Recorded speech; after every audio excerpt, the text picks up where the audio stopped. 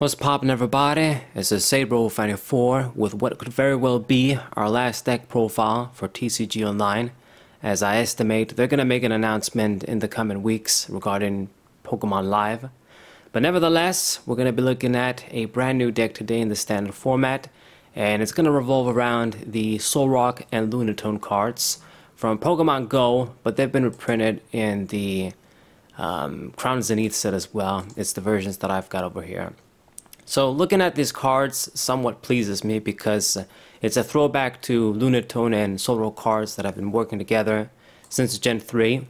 Now obviously regular Pokemon are always going to have a lot of difficulties in this day and age, but this is at the very least a very consistent and very easy deck to build. One of the easiest decks I've built is just a lot of cards played in force and just a straightforward combo.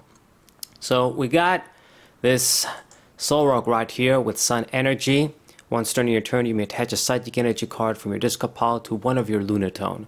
So discard pile energy acceleration, it's always strong. It's usually reserved for stage 1 Pokemon or stage 2 Pokemon even.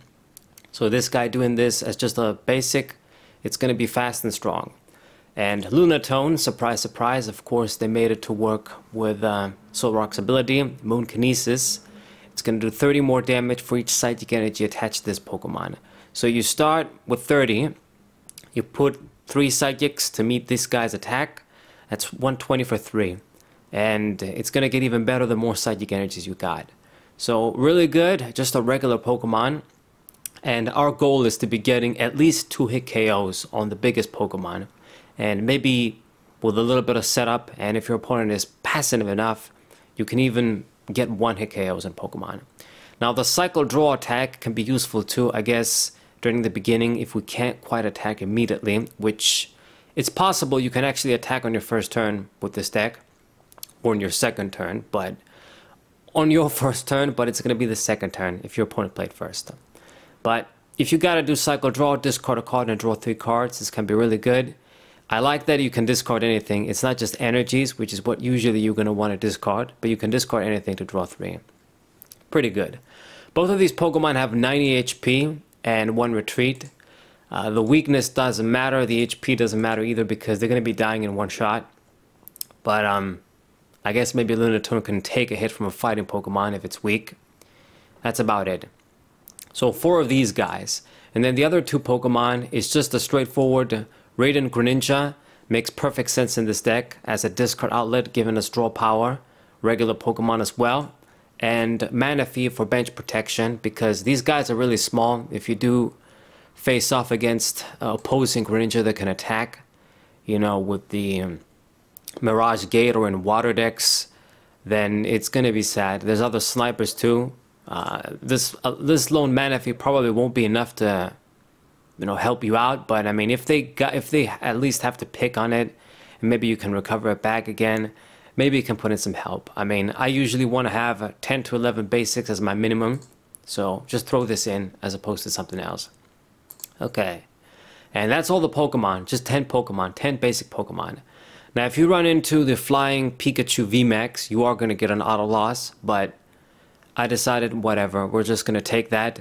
There's no point in me, I mean, the Cologne wouldn't even work because it's not an ability, so you can't really do anything against that. Okay, now moving on to the trainer cards, we have a lot of them because we have the space, and this is another thing that helps make the deck at the very least fast and consistent.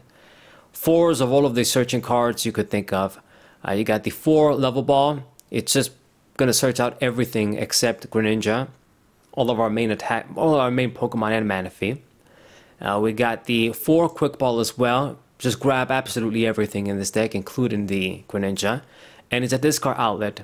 So discard the Psychic Energies to set up for Sun Energy.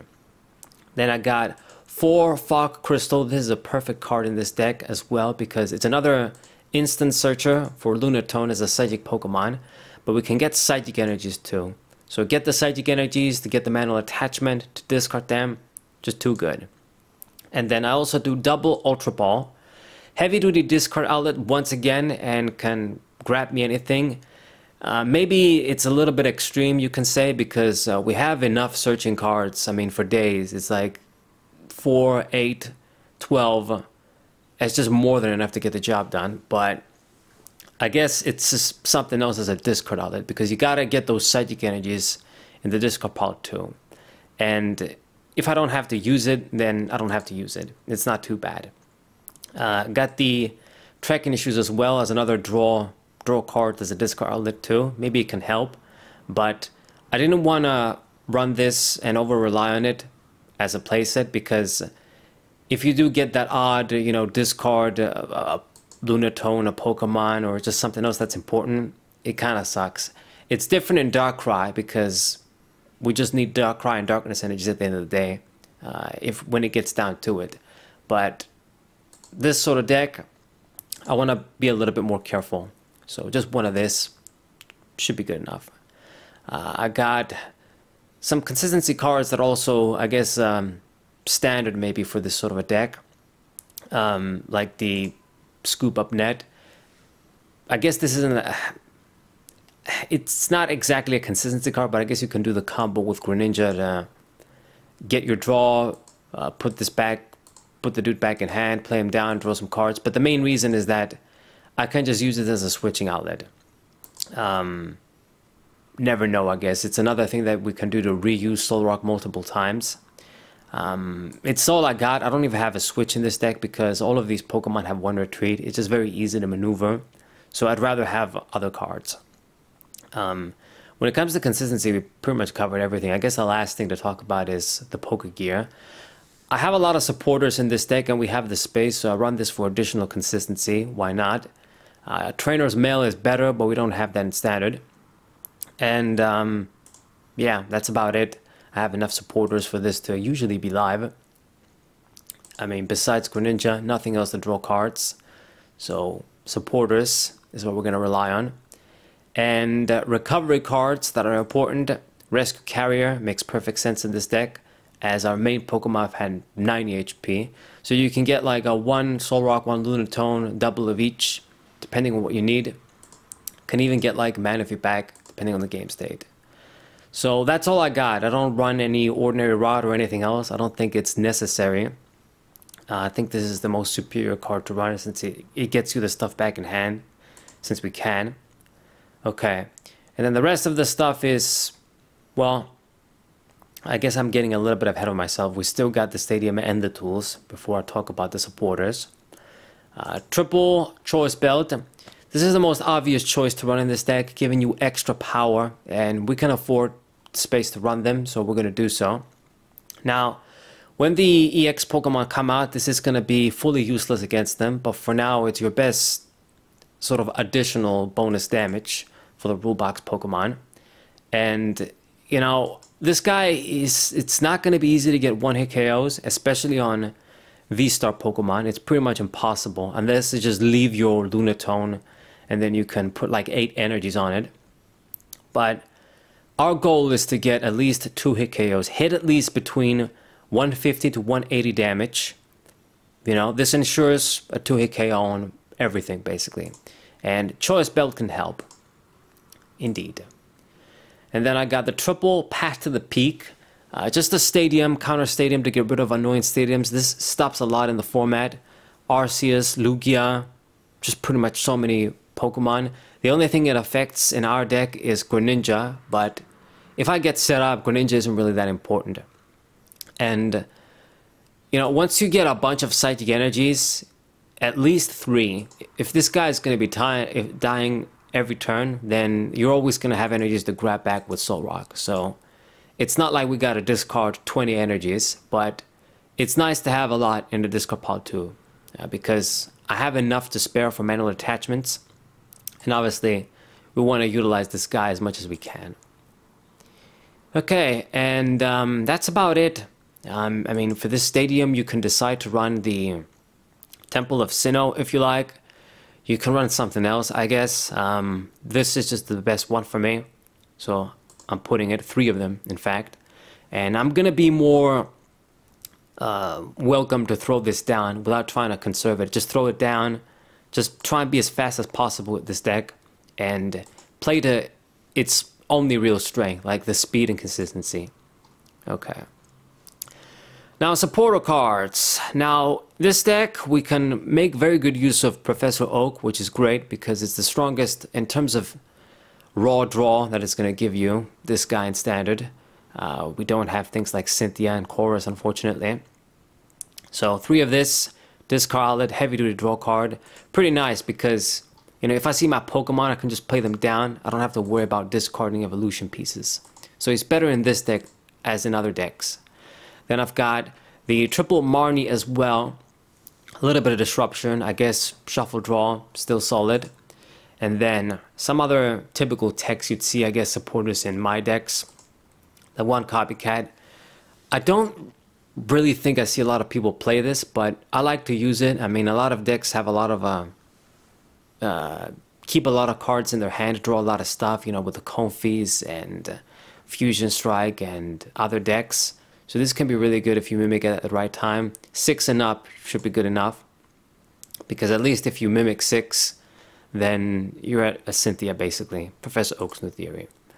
1 Cynthia's Ambition. I guess maybe other players would want to do more in this deck because we're probably going to be dying turn after turn, our small guys, but I wanted to have some different variety.